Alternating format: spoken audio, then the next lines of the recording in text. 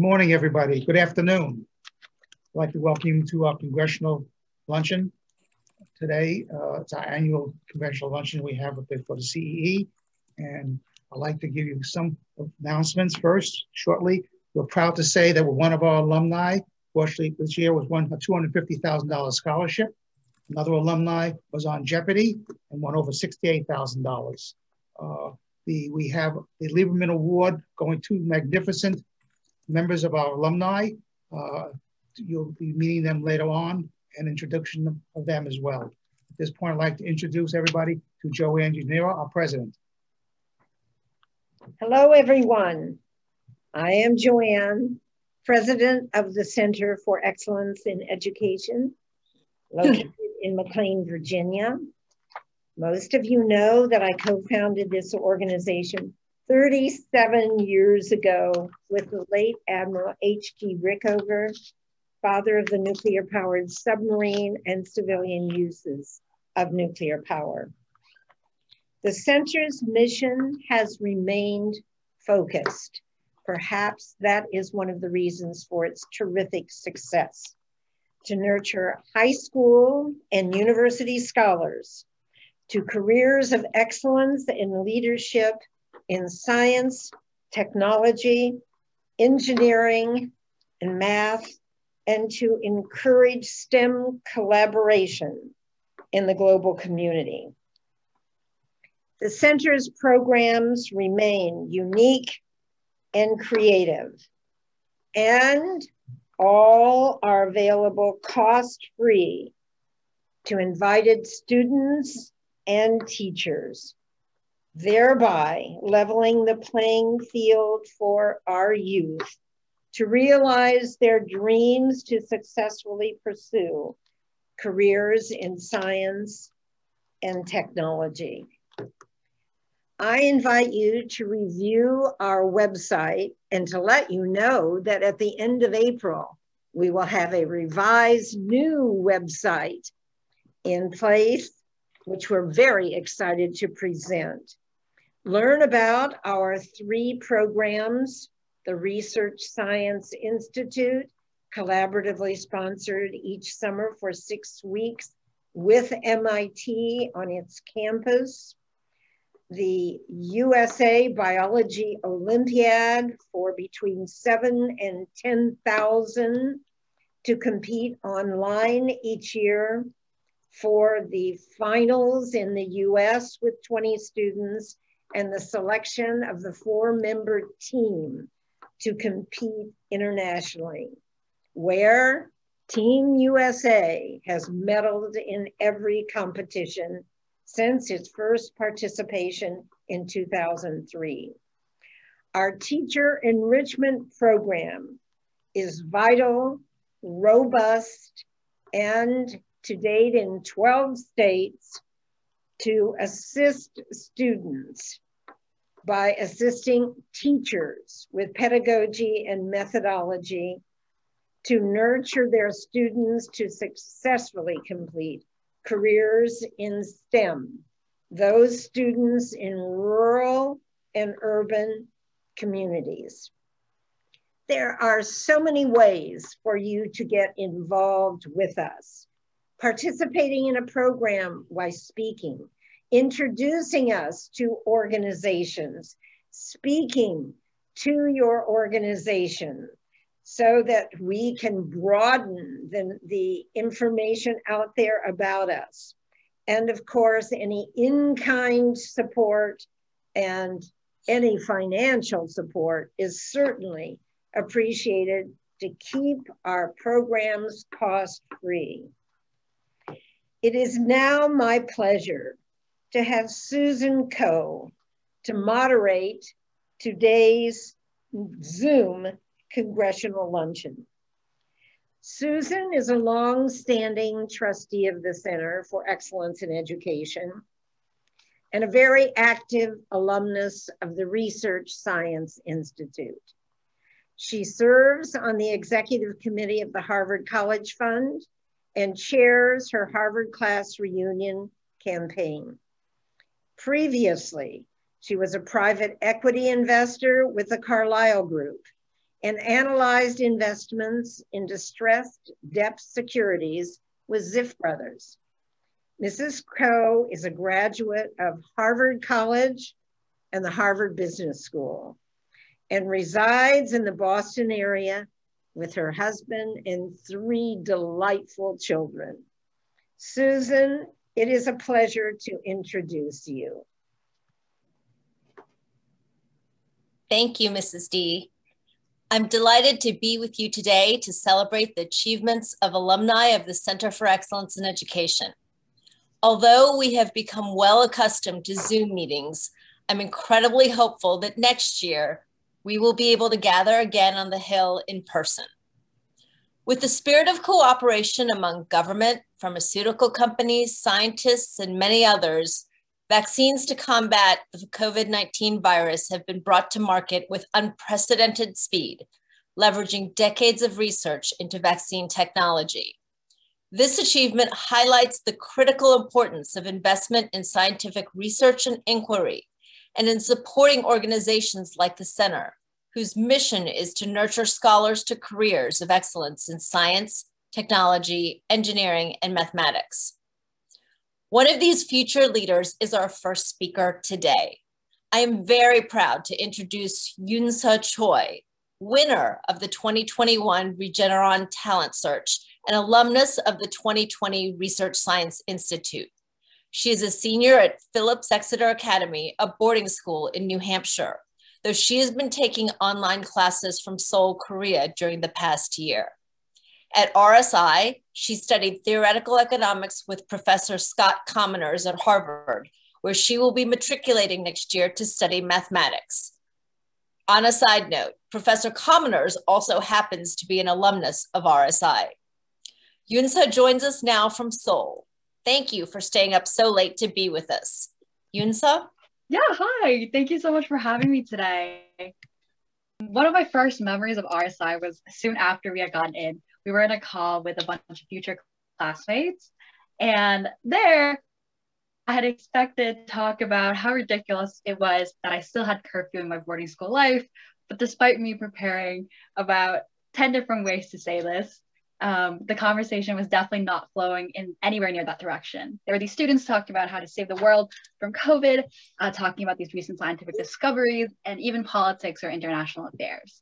I soon realized that the reason for this was not because of these students just being RSI students, but rather it was because there were 2 adults with their cameras off named Mrs. D and my name for Miss Ballestero. And so there we were, desperately trying not to get kicked out of the program that we really wanted to hope to go for the longest time. And only an hour into the call, it was revealed that there were actually 2 alumni from the year before that were posing as these adults. As soon as they opened their cameras, they were laughing, making fun of us, how awkward we were. And so as you can tell, RSI only got better from there. But knowing that I had this amazing support group of crazy intellectual students, and they were also kind and amazing, did not make RSI easy, as it should be. In my very first week of RSI, in the mentorship, so the second week of the program, the first week of mentorship, I was matched with a mentor from the MIT mathematics department, and he was a first-year graduate student without a mentorship experience. And so it was a really hard time for both of us. I was really doubting myself. I really hoped that I could even understand the question that I was given before the end of the 6 weeks of the program. And just when I thought that things just couldn't get worse, my mentor sent me an email saying that he was quitting his PhD program, he was quitting this mentorship, and so there I was without a mentor, like 2 weeks into the program. And that's when my tutor, Dr. Jenny Sandoba, came to save me. Soon after, she arranged a mentorship with me and Professor Commoners, and she sent me an email saying, oh, he's a little worried that you might not get any results by the end of the program, but having the chance to work with a scholar in his caliber is worth enduring through some of the hardest parts of research. And for me, I did not have anywhere worse to go. And of course, I was just so honored to work with the Professor Commoners. And so without hesitation, I accepted the invitation right away. Very luckily, I was able to solve that problem that he gave me within the first week. And from there, he really gave me the steering wheel for the project, letting me drive the direction of the research in the ways that I wanted to, but in the way helping me verify all my proofs, providing expert intuitions when I was stuck, and guiding me through the appropriate literature. And so, yeah, I was really excited and really happy when it was well received within RSI and then also in the Regeneron STS program. But again, I also really wholeheartedly believe that, you know, any progress shouldn't be judged by the resulting outcome. But still, nonetheless, I'm really excited to see what more opportunities this can lead to. RSI was the best experience, the best summer ever. And it really dismantled me. Everything, the little things that I thought that I knew about research and science, it really broke me down, but also built me back up again. And so I really want to thank you all for organizing this, giving this opportunity to students like me. It really changed my life. And yeah, I really hope this can continue. So I just want to thank you all for this opportunity.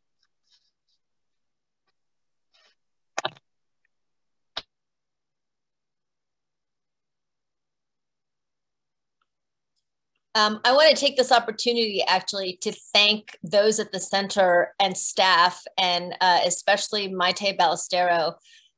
Last year was the first time that, that CEE pivoted and was able to offer the full RSI program online, which was an incredible achievement during incredibly trying times. And we are so delighted that there were so many students who were able to benefit from attending the program. Our next CEE scholar is Bryce Hwang, an alumnus of the USA Biology Olympiad. Bryce earned a silver medal in 2012 and a bronze medal in 2013. He went on to receive a BS in computer science and molecular biology, as well as a Master of Engineering in computational biology from MIT. Bryce is currently a medical student at Stanford and hopes to become a pediatric ophthalmologist. In his free time, he loves all things trivia and recently became a two-time champion on the TV show Jeopardy. Bryce joins us from the hospital at Stanford. Bryce? Good afternoon. Thanks for the kind introduction. So I'd just like to chat briefly about two things. The first is a testimonial about the importance of the USA Biology Olympiad to my personal journey in medicine. And the other should be eminently obvious to most of us here, but it's that those of us in STEM are passionate about a variety of subjects, many of which are outside of simply technology or engineering or math. So for the Biology Olympiad, that was the first time that I was exposed to, first of all, to cutting edge research, to essentially that entire way of thinking, and mostly to other folks that were really passionate about the same things that I was, who had memorized biochemistry textbooks, who could identify the order of every insect and bird that we passed, folks that were interested in the mathematical modeling of evolution. That's something I simply wasn't exposed to in high school where I was, and it was really life-changing experience to meet other people like that in the environment that the Biology Olympiad provided. Beyond that experience, alumni of the program have been incredibly important in my journey at MIT. They introduced me to the lab that I ended up working in. They introduced me to the world of computational biology, which again, I'm thankful to other alumni for putting me in touch with programs in that field. And even here at Stanford, I've continued to meet fellow students and mentors who've been alumni of both the Biology Olympiad and RSI, who have helped guide my clinical journey, provide really solid advice, and have just been wonderful people to talk to. And the other thing, I think, as I said, it should be obvious to all of us here, but it's that those of us in STEM are really, we're passionate about a variety of subjects. At the Biology Olympiad, I met people that were interested in archery, in composing classical music, in sort of dissecting the details of the plots of operas, in surfing, in writing science fiction, making crosswords. And I think meeting folks with all those diversity of interests also sparked my own interest in kind of learning a little bit about a lot of different fields. And that served me well on Jeopardy, but I think more importantly, it has served me well in life, where when I'm chatting with patients or just, meeting people, having that ability to know a little bit about people's interests, I think really makes a difference in being able to connect more profoundly. So overall, I'd really just like to thank the Biology Olympiad for providing such an incredible experience. And thank you to everyone at the center that's made this possible for both myself and for all the other students that have been part of these programs. You've touched more lives than you could possibly know. Thank you.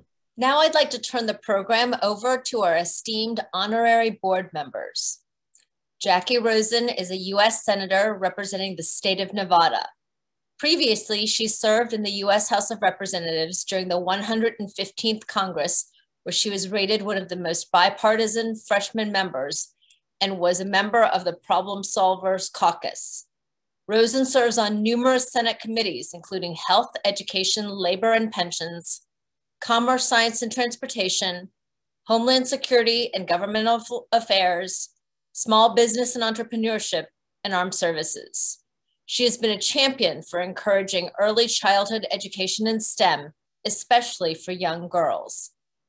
Prior to running for elected office, Rosen started her career as a computer programmer and software developer. Unfortunately, Senator Rosen is unable to be with us today, but has graciously prepared these pre-recorded remarks.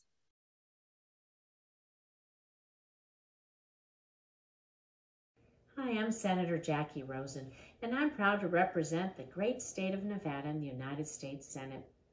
I want to thank the Center for Excellence in Education for all its work to promote education in our state and for giving me this opportunity to speak on this important subject.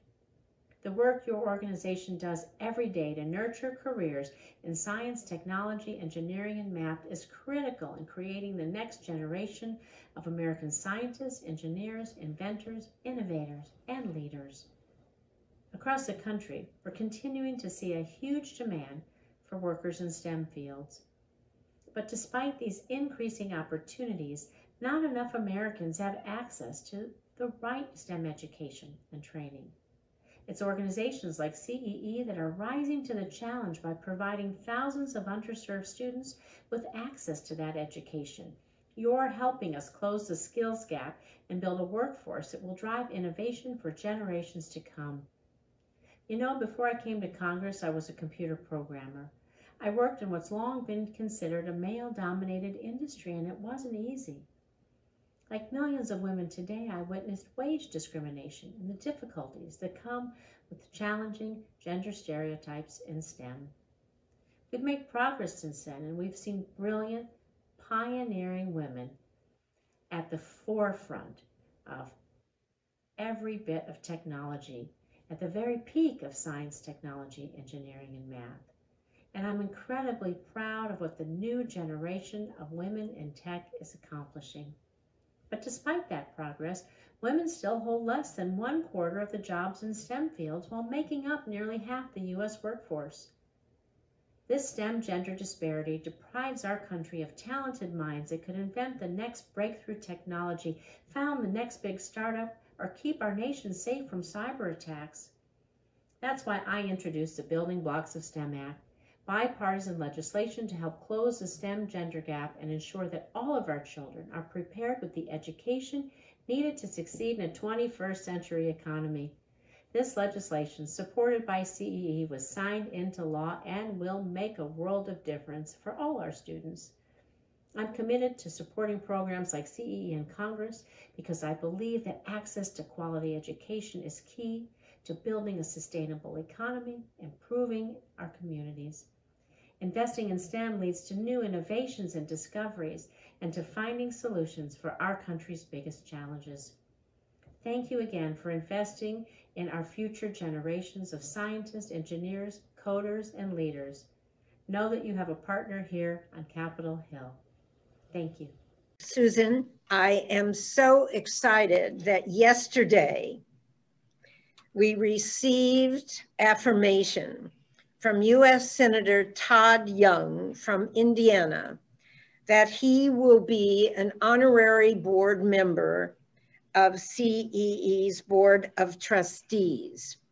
As most of you know, since the inception of the Center for Excellence in Education, we have had 2 members of the Democratic Party, 2 of the Republican Party, 1 House and 1 Senate member from each party.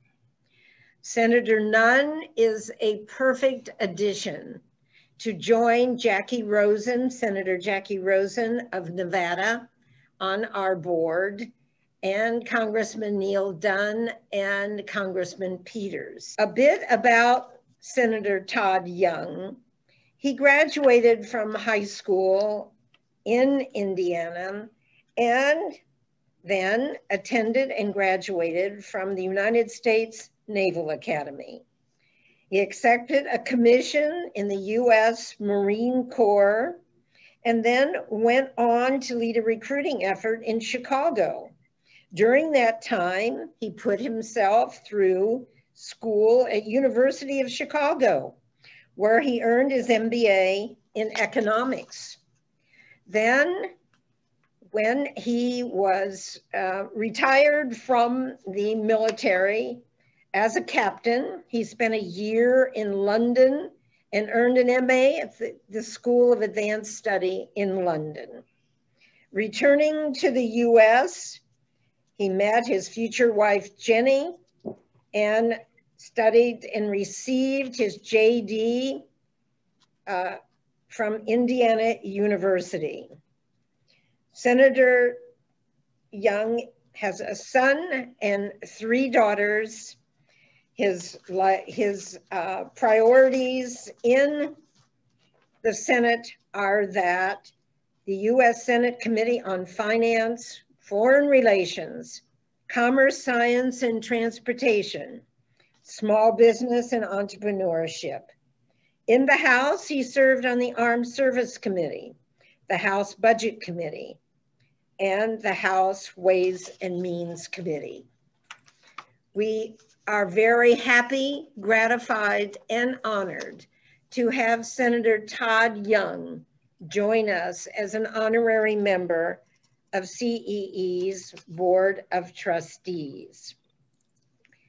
I'd like to thank at this time our trustees and all those donors and friends, many of whom are listening in and participating in this Zoom session.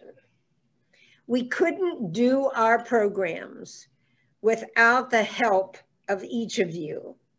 We depend on so much participation of friends across this country and abroad to help us achieve our mission.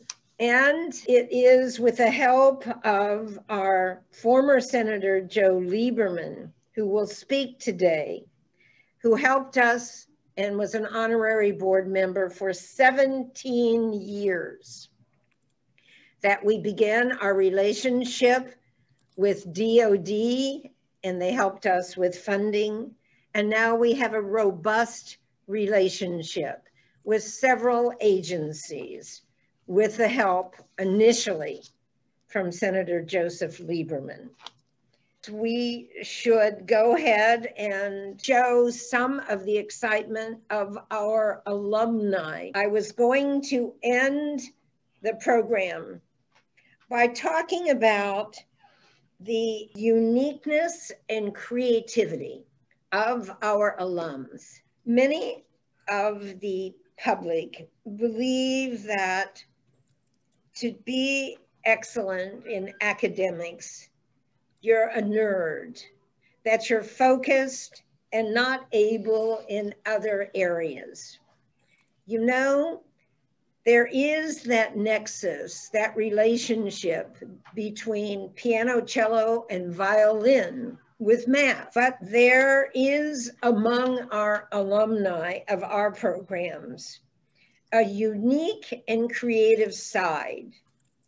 Alumni involved in so many exciting hobbies and other activities. And I thought it would be good for you to see that although we nurture careers in STEM, we nurture the fulfillment of the students' dreams in activities and hobbies and the camaraderie between and among the alumni to enjoy each other's time. So with that, I'd like to show you at random, there are so many hobbies and activities, but the uniqueness in creativity is born well by showing some of those activities to the members of this Zoom session. Can we show that at this time while we're waiting for Congressman Dunn?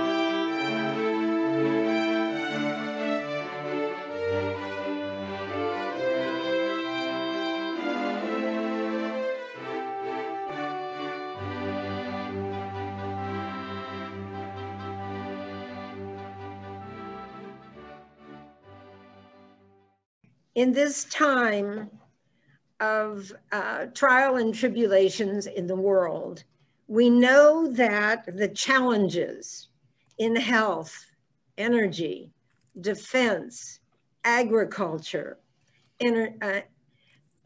all the challenges are multi-dimensional.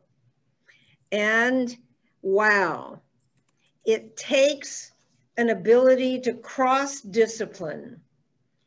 And our alums show how important it is and what can be achieved.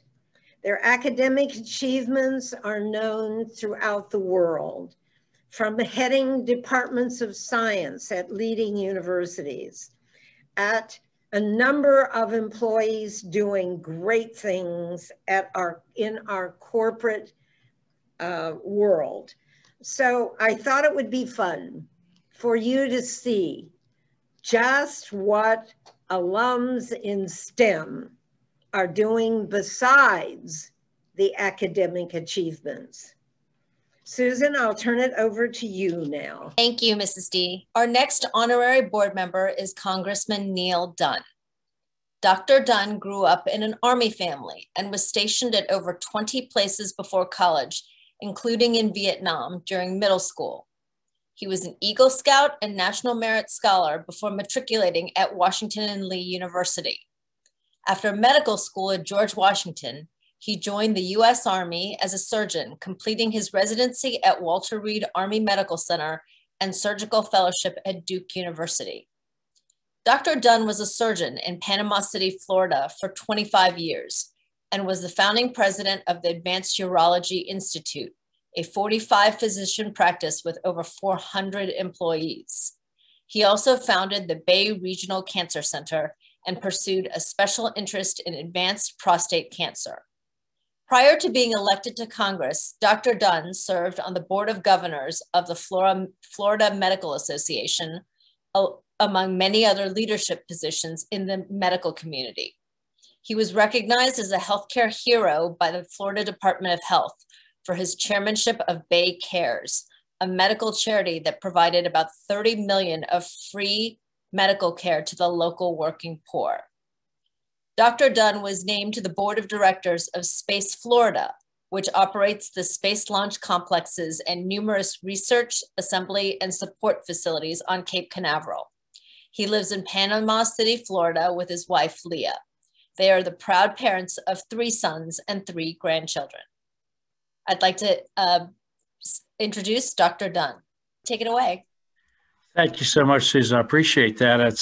It's a real honor to be part of today's event and an honor to be on your board as an honorary member for the Center for Excellence in Education. You know, as a doctor, STEM holds a special place in my heart. CEE has done a tremendous job in amplifying the nation's strong need for STEM. STEM teaches our future generations how to solve problems, make sense of information, do critical analysis, and how to gather and evaluate evidence to make intelligent decisions.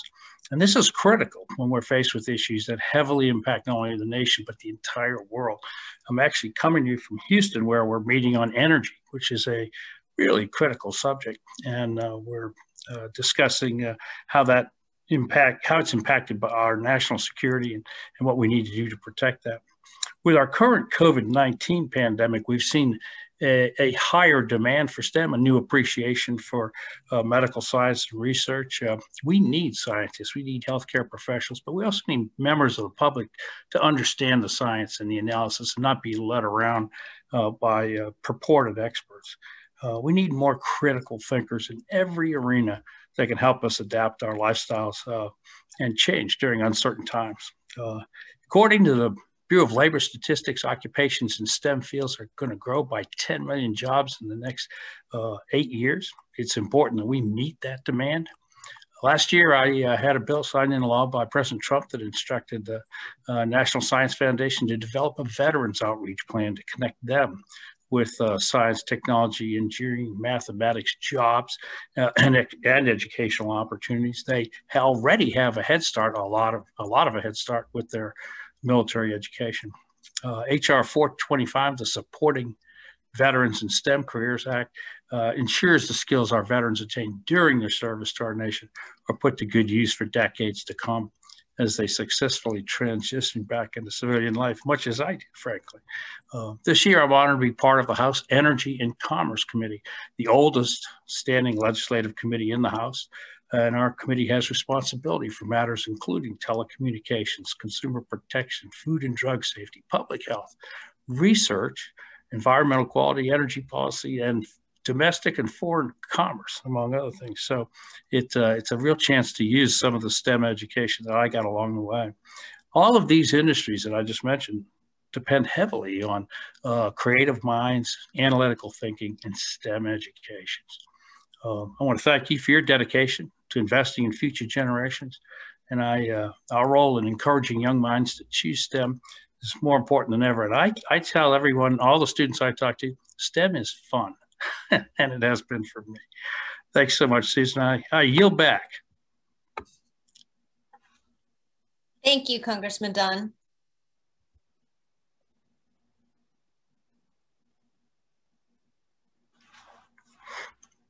Congressman Dunn, if you have just a few moments, sure.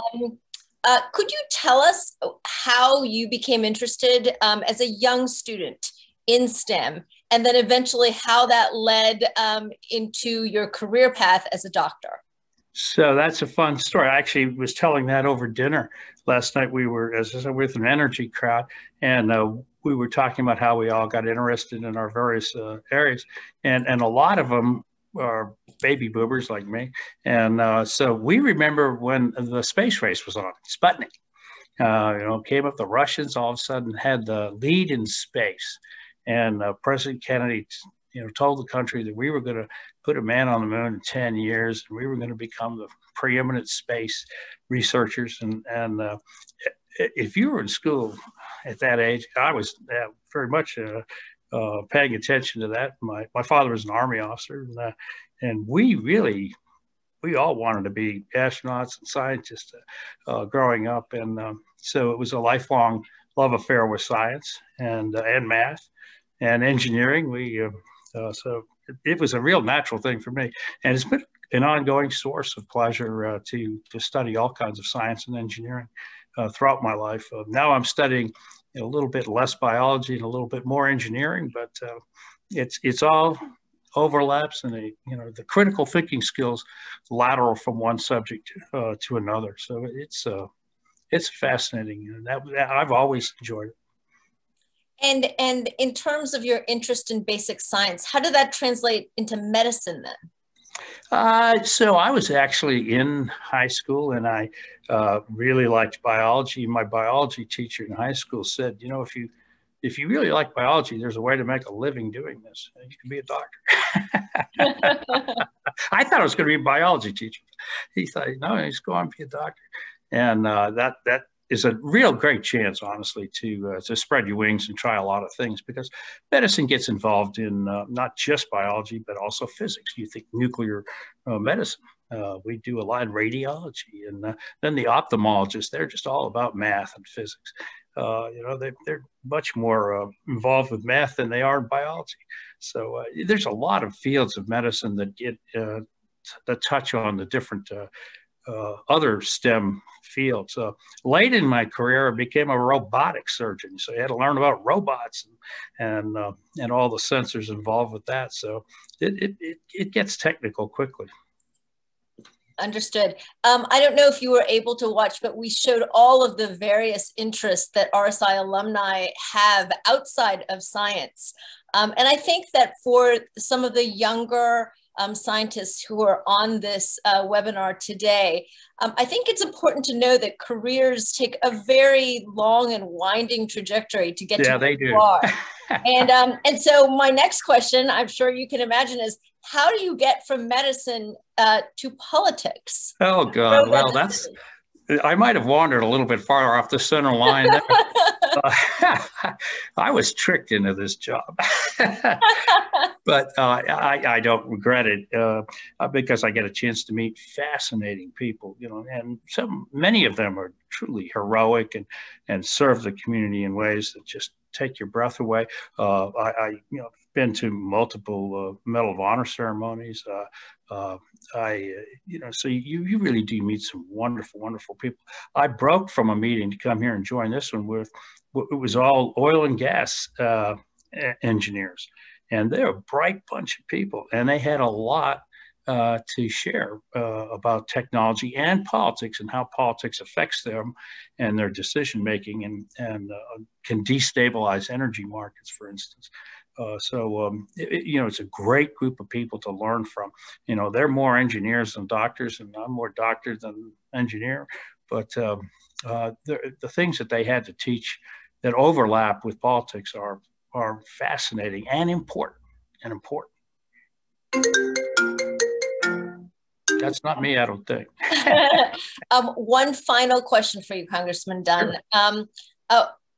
What are your greatest concerns today about encouraging young people to get into STEM and to think about helping this country through the work that they do? So I think the critical thinking skills, critical analysis, there's way too many people who get their information and education from sound bites. We've got to get around that. I would like to see is, a lot of people talking about science, and said we follow the science. They're not really following the science. They're following the sound bites. And we've got to be able to stratify the difference between sound bites and science. And unfortunately, I think I've seen a certain amount of corruption in the scientific literature. So just because something's published in the Lancet or whatever doesn't mean it's true. It means you can think about it and take a look at their data and see if it's reproducible. Because that's the baseline of science. It's not a one-time competition. It's, I'll tell you one story that shows this. Albert Einstein, father of general relativity theory, among others, when he after the war, he'd come to Princeton. He was a professor at Princeton, and he received a letter signed by 47 physicists who were chairman of their departments of physics at various universities across America, saying that the theory of general relativity was impossible. It could not be true. And we, the underside 47 professors of physics, so say. And his response was, if they're right, why does it take 47 of them? One would have been enough. Thank you, Congressman Dunn. Thank you for taking time away from your busy schedule to join us. We really appreciate it. Yeah, I love this group. I think this is, you're doing the God's work here. Keep it up. Thanks so much. Take care. I'll mute and watch. Thank you. Actually, we would like to bring back online Bryce Hwang. I know that we are speaking about science today, but I'm sure many of you saw Bryce when he won on Jeopardy. I believe it was this week or last week. And I think that some of our, hi, Bryce. Hi. Can you tell us a little bit about your journey to being on the Jeopardy competition and your strategies and, your aggressive betting strategies and just what you thought of the experience?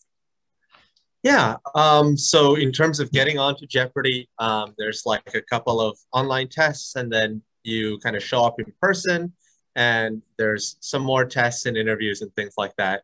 Then they kind of just tell you, they put you in a big pool of people and they're like, we'll call you someday. And I was lucky enough to get that call. Let's see, in terms of the experience there, it's kind of surreal. The stage is a lot larger than I imagine. There's also a lot of just interesting behind the scenes things, sort of during all the commercial breaks, they're refilming parts where they're having the hosts kind of, provide fun facts and things like that. So that was a really good experience. And then in terms of the betting strategy, I guess I was inspired a little bit by watching James Holzhauer. Of course, nowhere near that level, but there was a guy on Jeopardy a couple of years ago who had a much more aggressive betting strategy and it kind of worked out for him. So kind of tried to learn from that, to place more aggressive bets and hope that I knew about the kind of minutia that would come up within those clues. Bryce, how do you prepare for Jeopardy? Have you been a member of like Quiz Bowl and Trivia Bowl teams all throughout school, or how do you really get into this? Yeah, I guess it was actually through, again, the Biology Olympiad that I was exposed to other people that did this thing called Quiz Bowl. That was my first time hearing about it. And it kind of just sparked my interest in just learning about a lot of different fields. And that's initially how I got into the world of Jeopardy. After that, I also just tried to watch a lot of previous programs and then just do a little bit of reading about some other students there were doing that. And that exposed me to just a whole variety of fields from literature, history, things like that, that I hadn't really read about before. And that sort of sparked my interest in a lot of the things that do show up on Jeopardy. Since that time, I guess I did watch quite a few programs. And then I guess like there's a database of previous questions. So I tried to pull from that and prepare that way. Does Jeopardy repeat questions, or is there like a cram book, or how do you go about the actual process of preparation? I wish there was a cram book, and they don't really repeat questions, but they do have like general things that come up. For example, it's like supposedly classic works of literature, or like details of American history or presidents, or sometimes it's just like I watched a lot of YouTube, honestly, to help prepare. Oh, is that right? Lots of, for example, like dog breeds and things like that. I'm sure this is top of mind for a lot of people with respect to Jeopardy. With the passing of Alex Trebek, we are, maybe halfway through the experience of auditioning new hosts for the show. What is your thought in terms of who might be a good future host for the show? Like Bryce, maybe. I'm not sure. I think Aaron Rodgers, who's on right now, he's really gunning for the job. But I personally hope someone like Ken Jennings might take the host mantle. I mean, it's interesting, right? Because Aaron Rodgers seems to be having quite a bit of success on the show, but his background is so, so far afield from trivia. But it looks as though he is appearing to connect well with the crowd. Yeah, definitely. I think part of it is just, as with anything in life, I think if you're really passionate about something, then I think it'll come across. And I think it'll help someone succeed in a role. Bryce, before we started the program today, you and I were having a conversation about your medical studies and your interests. Can you tell us a little bit more about why and how you're actually thinking about pediatric ophthalmology? For ophthalmology specifically, I just think it's such an interesting field that you focus on a relatively small organ, but there's a lot of interesting technology there. There's like interesting microsurgery that happens, especially some of the retinal work. So that's how I first got into that field. And then in terms of the pediatric component, I've just really enjoyed working with kids, both on my pediatrics rotation, and I did a pediatric surgery rotation. So I think that's how I got interested in that field. And so tell us about the pathway of your training now and how you foresee it going forward. Is there a research component, or how are you moving forward with respect to your studies? So there is some research that I'm doing. I am sure for all the physicians in the crowd here, part of our application process is that we have to do some research. And I guess in particular, right now, I'm interested in sort of the cost of procedures, sort of more on like the insurance database side kind of work. But hopefully in the future, I'll take a more basic science approach as well. So taking a big step back, because, we just had a conversation with Congressman Dunn, who had a esteemed career in medicine before moving on to Congress. If you could do anything, perhaps after your medical career, have you thought about what that might be? Bryce, don't do Congress. Don't do that.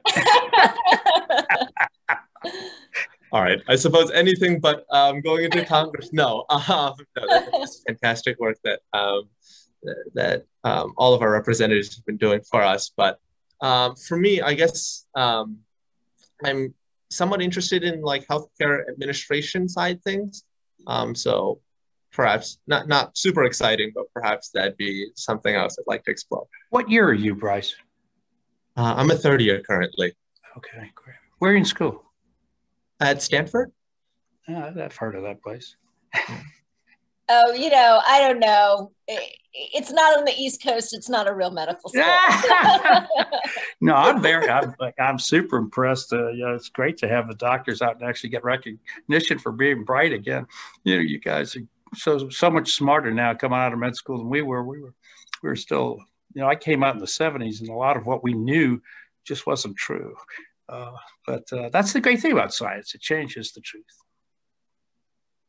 Well, Bryce, thank you again for coming on. I know that I know people were so happy to cheer for you and your success on Jeopardy, and we look forward to watching you in your medical career. Thank you. And with that, I believe Senator Lieberman will be coming on in just a couple minutes to present the Excellence Awards. I'd like to introduce Senator Joe Lieberman.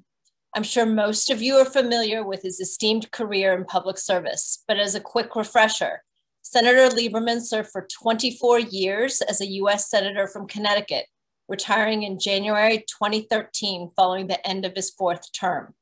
He was the Democratic vice presidential nominee in 2000 and served as the Attorney General of the state of Connecticut from 1983 to 1989. He also served 10 years in the Connecticut State Senate, including 3 terms as Majority Leader. Senator Lieberman is currently a senior advisor to the law firm Kasowitz Benson Torres, advising clients on a wide range of public policy, strategic, and regulatory issues. During his tenure in the Senate, Lieberman helped shape legislation in virtually every major area of public policy and served in many leadership roles, including chairman of the Committee on Homeland Security and Governmental Affairs.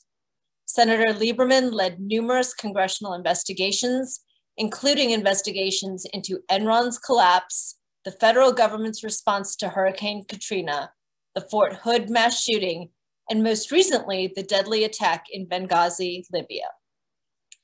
Senator Lieberman is the recipient of numerous awards and recognitions. In 2015, he received the Winston Churchill National Leadership Award, which recognizes an individual whose career has exhibited the virtues of resolution, magnanimity, and goodwill in the service of constitutional democracy, exemplified by the life and career of Winston Churchill. In addition to practicing law, Senator Lieberman is Honorary National Founding Chair of No Labels, an American political organization composed of Republicans, Democrats, and Independents, whose mission is to usher in a new era of focused problem solving in American politics. Since 2014, Senator Lieberman and former Homeland Security Secretary Tom Ridge have co-chaired the Bipartisan Committee on Biodefense, which has provided recommendations to improve the United States efforts in the biodefense area, particularly as it relates to biosecurity and pandemic preparedness. Senator Lieberman is also on the Board of Trustees for the McCain Institute for International Leadership, the Board of Trustees for the Institute for the Study of War, and the Board of Directors of the Center for a New American Security. Senator Lieberman served on the Center's Board of Trustees for 17 years, and we are so grateful for his longstanding support. Without further ado, Senator Lieberman. Well, having just successfully unmuted myself, which is a power that I appreciate having. Thank you very much for that generous introduction. I'm really delighted to be able to participate this year virtually in this annual Congressional Luncheon of the Center for Excellence in Education. My involvement in this center began in the mid-90s when my former colleague, Senator Sam Nunn of Georgia, who I respected greatly and was something of a mentor to me, was leaving the Senate. And one of the things he asked me to do was to take up the torch, as it were, of the Center for Excellence in Education, CEE. And I hadn't known much about it at that time, but I learned from Sam and then from Joanne DeGennaro what it was. And it was created, as you all know, by Admiral Hyman Rickover, who had been a hero to me growing up because of the patriotic role he had played in building America's nuclear navy.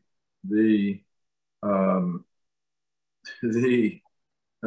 application of science in a rigorous, demanding way, in that case, to meet the defense needs of our country. And of course, what Admiral Rickover started, which is our nuclear navy, has only grown in importance to our security and strategic defense since then, right up until this day.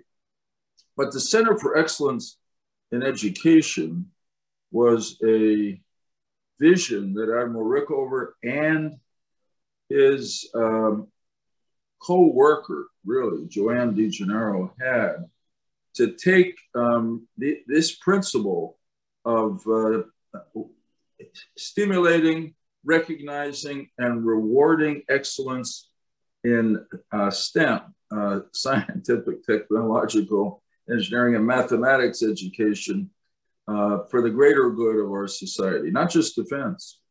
And the CEE has done this remarkably. I became I did it really because Sam asked me to do it. I did it because I revered the memory of Admiral Rickover. But as time went on, I continued to be faithful and as supportive as I could possibly be of CEE because of the great work it was doing. CEE is excuse. You know, this happens every now and then. It's a call. It's a call from my wife, who's in the other room. I would say it was a mistake. Okay. Oh, it's my wife's phone. Oh my God. Okay, sweetie, I'm on. Oh, thank you. That was beautiful. Okay. All right, you can see this is for real and not just. The pleasures of Zoom. Yeah, right. So CEE has continued to deliver on this promise and really in stimulating the highest quality science and technological education and rewarding those and incentivizing those who achieve. It has produced now a series of graduates that have gone on to do remarkable work. I must say that when I left the Senate, during my time in the Senate, the decision by Joanne, Mel, and others in CEE to create this award in my name touched me greatly. And I can't think of a greater honor and frankly, a greater legacy. Much better than having a road or a bridge or even a building named after me. This is alive and productive.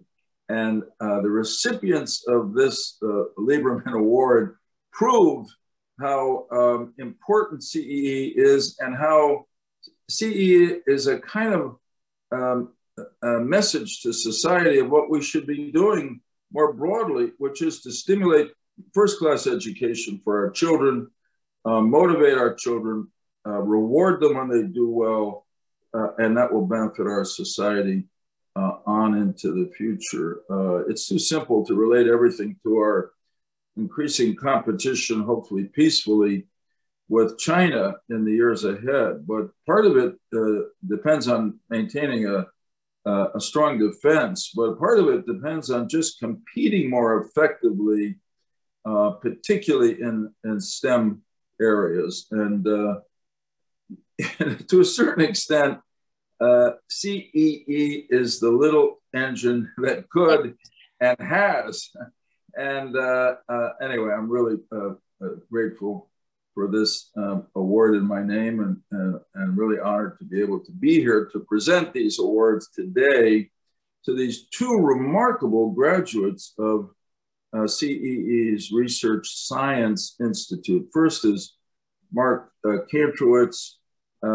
He's a nationally recognized expert on student financial aid, scholarships, college saving plans, and student loans. So this suggests the range of where the graduates of our programs go. His mission has been to deliver practical information, advice, and tools to students and their families for them to make informed decisions about planning and paying for college. What could be more important as the follow-on to what I've just described as the excellence in education? He earned a Bachelor of Science degree, actually degrees in mathematics and philosophy. This suggests that he was not any ordinary science student, and a master from MIT and a Master of Science degree in computer science from Carnegie Mellon University.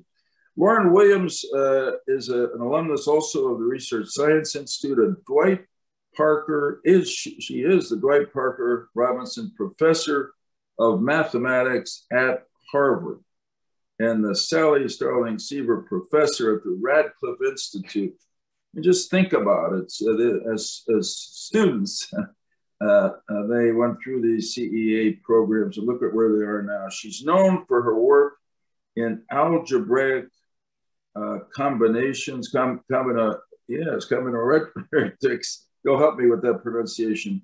In particular, in total positivity, cluster algebras, and tropical geometry.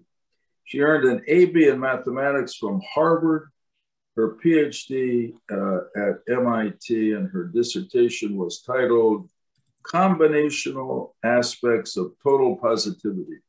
I know she meant that and it was focused on the scientific aspect, but I would say that we need more positivity in society generally today. So Mark Kantrowitz, Lauren Williams, I can't tell you how proud I am to present you with the Senator Joseph Lieberman Award for 2021. Congratulations. Thank you, Senator Lieberman. I believe Lauren is on and will provide a few remarks. Hi, Lauren. Hi, Lauren. Hi, thank you so much. This is the award that I've just received. So thank you so much, Senator Lieberman. Thank you, Mrs. D. Thank you to the CEE and to the members of Congress and the alumni of the CEE programs and everyone who's here. I'm incredibly honored to receive this award and really happy to be with you all virtually at this Congressional Luncheon. So my own connection to the Center for Excellence in Education is that I attended the CEE's Research Science Institute in 1994 when I was in high school. So several previous speakers have mentioned the Research Science Institute, but for those of you who are less familiar with it, the Research Science Institute, or just RSI, is an intensive science research program for talented high school students, which is held at MIT each summer. Well, not during the pandemic, obviously. So the program consists of about 50 students from the United States and 30 from abroad. It's totally free for participants, and it places students in research labs in the Boston area. So the 6-week program is basically a crash course in the life of a scientific researcher. And the RSI has had an incredible influence on the lives of its alumni. Many of the RSI alumni have gone on to become leading scientists in academia and industry, as well as entrepreneurs. So looking back on my own time there, I can say my own experience at RSI in the summer of '94, when I was a high school student, was life-changing. I was only 16, and I knew nothing about math research at the time. But at RSI, I spent 6 weeks working intensively on a research project in combinatorics and meeting daily with mathematician Satomi Okazaki. Now I know how to pronounce that word. Yeah, it's tricky. You learn something new every day. Particularly at CEE. What does it mean? Combinatorics is roughly about the study of discrete structures. An example would be counting a family of objects. So all kinds of counting problems fall under the umbrella of combinatorics. Okay, that's helpful. Now, you know, when I was at Yale, they had a special track for people like me to satisfy our science requirement. It was called Science for Non-Science Majors. And so you've done a good job at explaining that in a way that I could understand. Thanks. I'm sorry. Oh, good, thank you. So at the time, I knew nothing about combinatorics, but I started meeting daily with my mentor, mathematician Satomi Okazaki, who was then a graduate student of Richard Stanley, a renowned professor at MIT. So in those 6 weeks, I was exposed to graduate level combinatorics. I learned how to read a research paper. I learned how to program in C and Maple. I learned how to write a technical paper. I learned how to give a scientific presentation. And of course, when I say learned, I don't mean I mastered any of these skills, but what I experienced was a kind of deep dive into the life of a research mathematician. And in particular, I'd never realized how much creativity goes into math research. So I was able to read a research paper by a well-known mathematician, Doron Zeilberger, and eventually make progress beyond what he had done. And this experience was intoxicating. It was my experience at RSI that summer that gave me the idea that I would like to eventually get a PhD in math and become a professor. Now, While the program was amazing as an academic experience, it was exhilarating as a social experience. Exhilarating to meet this cohort of teenagers from all over the United States and even around the world, who were so talented, so driven to change the world, and so very curious about science. So we stayed up late, we spent our weekends debating the meaning of life, writing poetry, exploring the steam tunnels of MIT, traipsing around Boston, and putting these kinds of creative, intense kids together inevitably leads to a certain amount of mischief. So, I remember one memorable afternoon early on in the program when all 80 of us were taken to a local McDonald's, very big one, and given the following instructions. You have 3 hours to perform any scientific experiment you like using only materials you can find in McDonald's. Afterwards, you will write a technical report about your findings. So as you can imagine, unleashing 80 teenage mad scientists at McDonald's may have tested the tolerance of the customers and employees there. Now, I don't remember all of the experiments, but there was a memorable one regarding the adhesion of Big Mac patties to walls. Anyway, in spite of, or perhaps because of, our various antics, we students had an unforgettable summer and made lifelong friends. So RSI, of course, was only 6 weeks during the summer of my 16th year, but the influence of RSI has lasted my lifetime so far. So after the program ended, the network that RSI introduced me to continued to guide my research as a high school student. I lived in the Los Angeles area, so my RSI mentor, Satomi, connected me to a mathematician at UCLA, Doug Youngrice, with whom I subsequently met every month or so. My research did well in science fairs and was published in a journal while I was still in high school. And once I was in college, I had a chance to meet Doron Zeilberger, the mathematician whose work I generalized during RSI. And I wrote my senior thesis with Richard Stanley, who was the PhD advisor of my RSI mentor. I eventually went to MIT for math graduate school, and I worked with Richard Stanley. I'm now a math professor whose research area is combinatorics, precisely the subject that I did at RSI. So it's quite clear to me that my early exposure to combinatorics and math research at RSI while I was in high school had a huge, huge impact on the trajectory of my career. And moreover, I'm still close friends with some of the people I got to know at RSI. So for example, one of my friends from RSI was Jenny Hoffman, who's now a physics professor and my colleague at Harvard. We have a standing weekly meeting to discuss our research, our teaching, our students, and also to brainstorm about how to increase the support for and representation of women and minorities in STEM. So I'll end by saying that now that I'm a parent of 2 young children, I'm doubly appreciative for the unique role that the Center for Excellence plays for scientifically talented youth. I can see that so much of our education system here in the US is focused on making sure that every student achieves a certain minimal literacy in humanities and sciences. And of course, this is a very, very important and necessary goal. But what CEE particularly excels at is capturing the imaginations of future leaders in STEM fields. So thank you very much. Lauren, thank you and congratulations. I'm telling you, we could not have asked for a better statement that brought alive what CEE's RSI means and meant to you in the career that you followed, career path you followed, which has been so extraordinarily constructive. It was just a beautiful statement. And it was funny at times too. So anyway, I'm very proud to have board, and I look forward to following your career now. And I think now I'm ready to go back to college, probably not Harvard, but then take the real science courses instead of. Anyway, all the best to you. Congratulations, and to Mark Hamtowitz as well. Thank you so much, Senator Lieberman. Congratulations, Lauren. Mark, are you there? So this is the award, and I can't understate how heavy it is.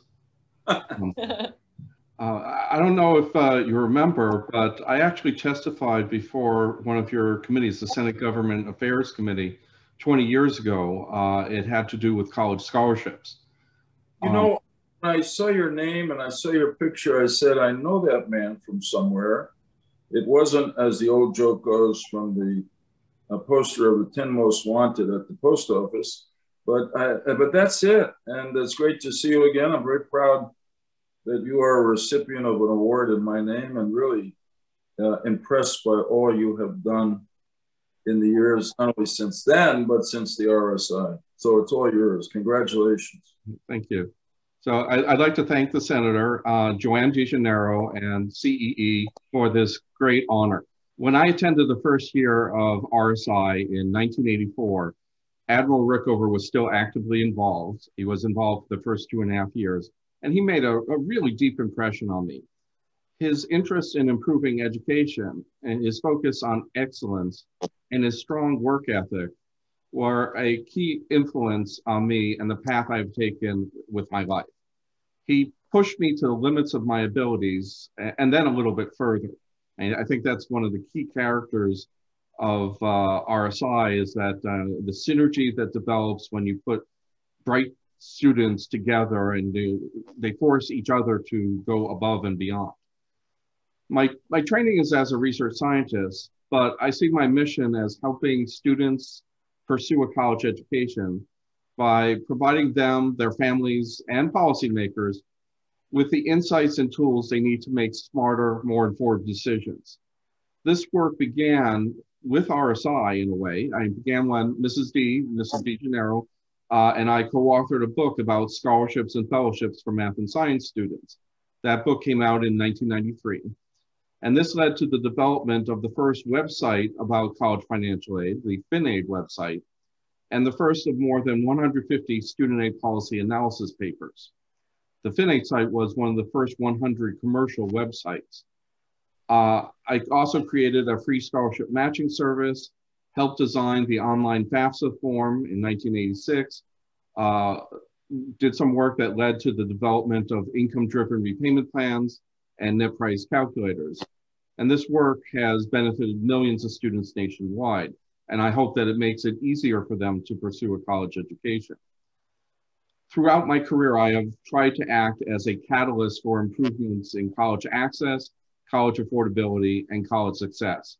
I will continue to work to remove barriers to college enrollment and completion. Thank you again for this wonderful award. Mark, thank you and congratulations. Thanks for reminding us in a personal way about how important CEE's RSI experience was to you, and of the model that Admiral Rickover set. I just can't resist saying that during this last terrible year of the pandemic, we have seen again the extent to which excellence in science, in STEM, can save us from our worst problems. And I'm speaking obviously about the combined public-private support for excellence, innovation, brilliance that has produced the vaccines and other responses that are now giving us hope that the pandemic is receding.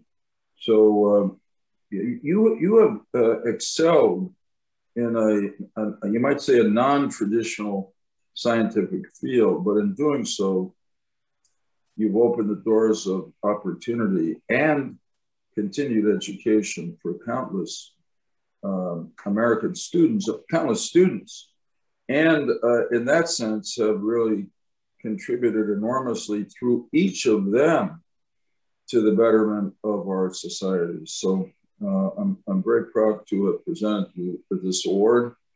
Glad you survived your testimony before my Senate committee and gone on to great things. And I'm sure you will continue to live a life of excellence and accomplishment in the years ahead.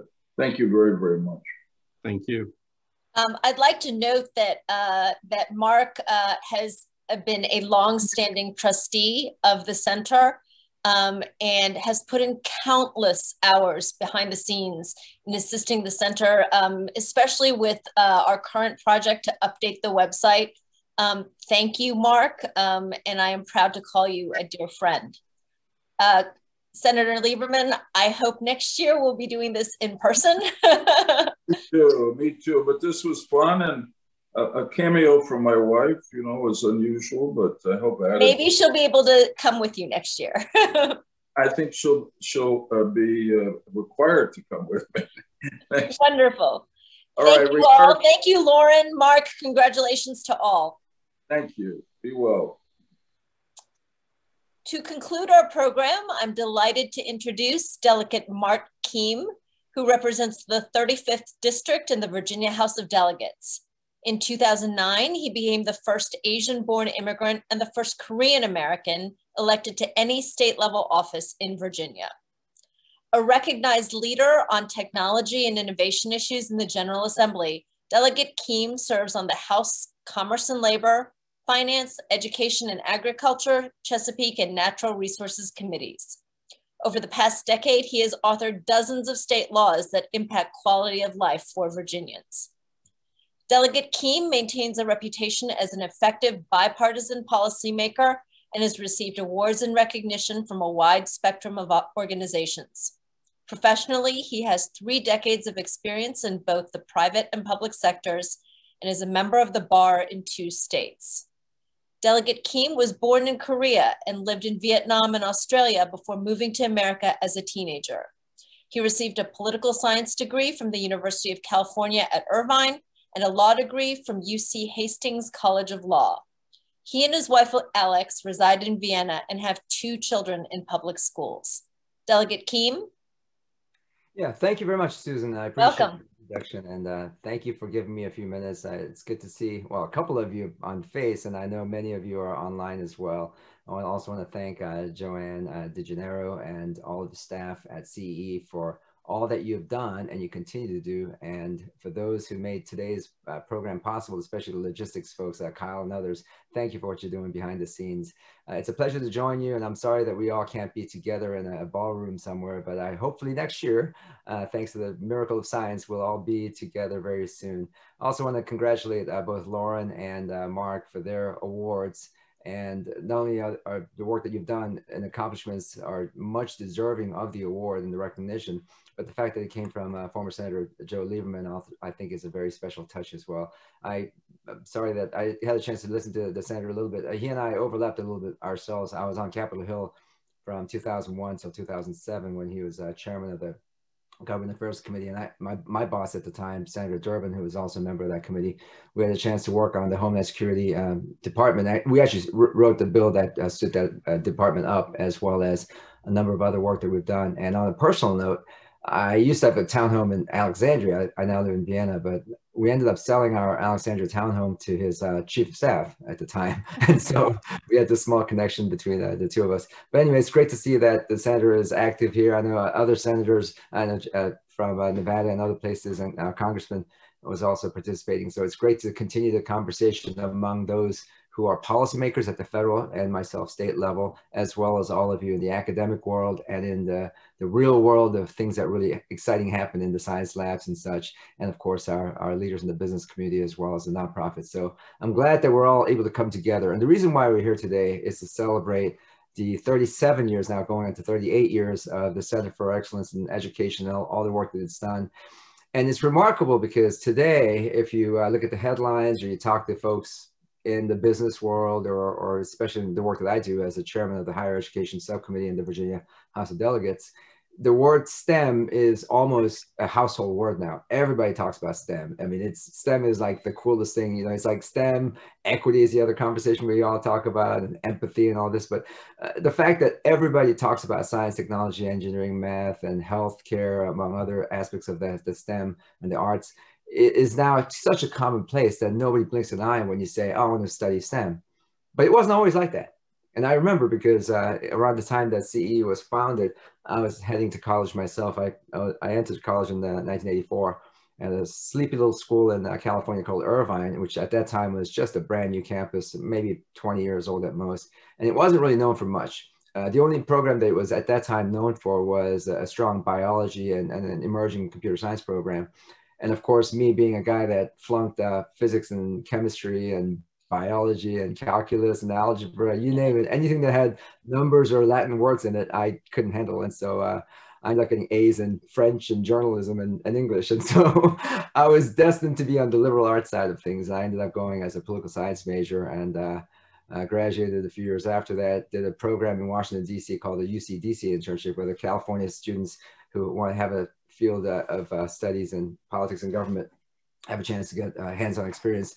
That brought me to Washington, D.C. back in the 80s for the first time. And I really enjoyed working in government and seeing the policymaking.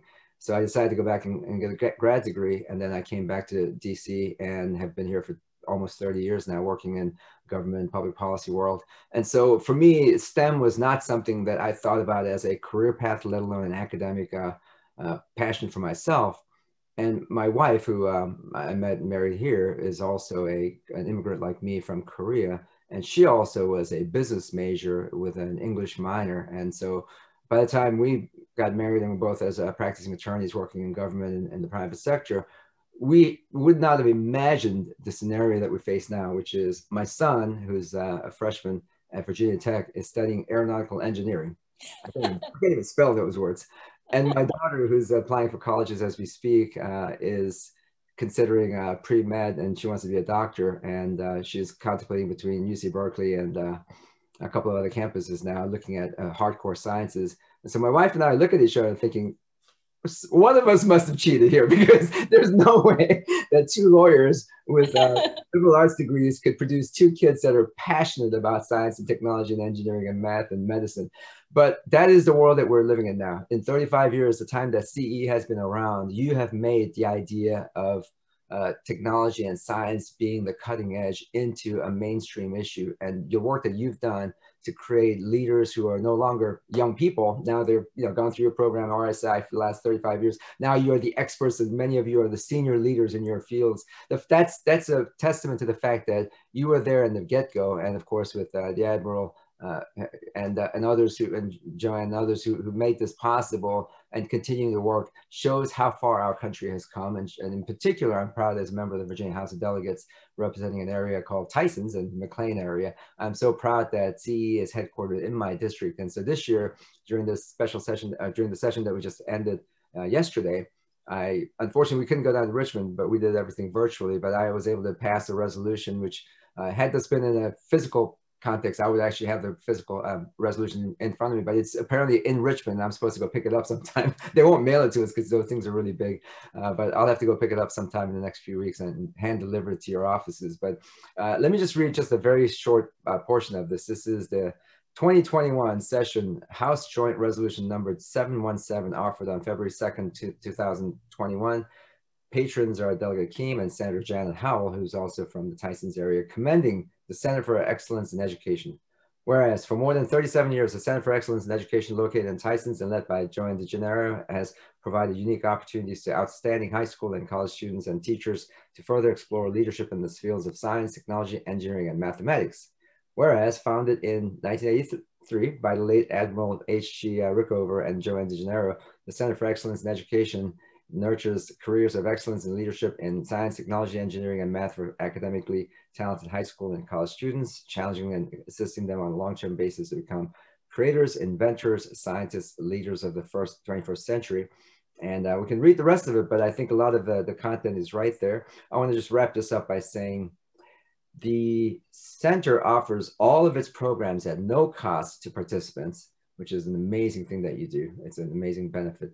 And whereas a significant number of students and teachers in the Commonwealth have benefited from the program, resolved that the House of Delegates and the State Senate concurring, that the General Assembly of Virginia hereby commend the Center for Excellence in Education for its years of service to students and teachers in the Commonwealth, and be it resolved that the Clerk of the House prepare a copy of this resolution to present to Ms. D, as well as to all the leadership. And I will do that physically the next time I get to see you all. But in the meantime, I hope you will accept this electronic version of the resolution to honor and to congratulate all that you've done for 37 years. So congratulations and thank you for all you do. And thank you so much, Delegate Keam. It was an honor to have you go forward and to have this presentation to the center. I received the accolades, but I received them on behalf of Mel, our chairman of the board, the trustees, the friends, the alums, everyone who makes it possible, and particularly those like yourself in the Commonwealth. Thank you.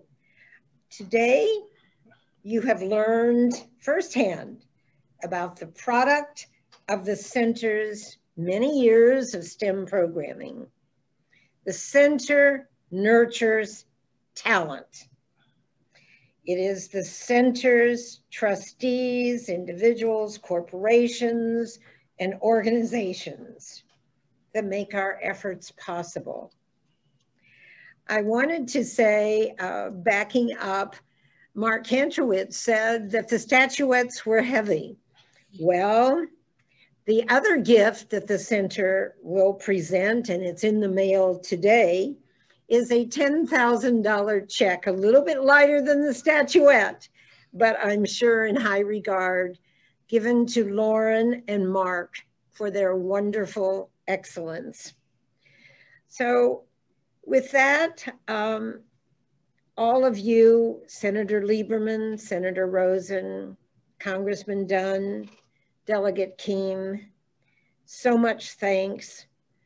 And Susan, you did a terrific job for us today, and I applaud your efforts. To the program directors at CEE, you're the lifeblood of our excellence. And the staff who really put in so much time to make today's event successful.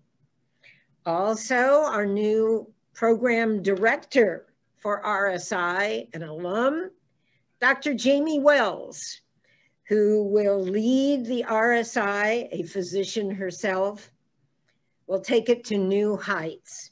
And she is working diligently already for its success. You know, I'll end by thinking and repeating one of Admiral Rickover's famous one-liners that I can repeat. One of his favorites is, "You can't go to heaven if you die dumb." Well, I think he doesn't have to worry about any of the alums of CEE's programs. They're certainly going to lead this nation and our civilization to bigger and better things. Thank you all for being part of our program today. I hope that you got a different taste with learning about our alumni and the things, the excitement that they generate with so much that they do. From the dancers to the opera singers, to the ice skaters, to the glass blowers, on and on and on. Thank you all for being a part of our organization. This is the end of our program. God bless you. Thank you all for being with us.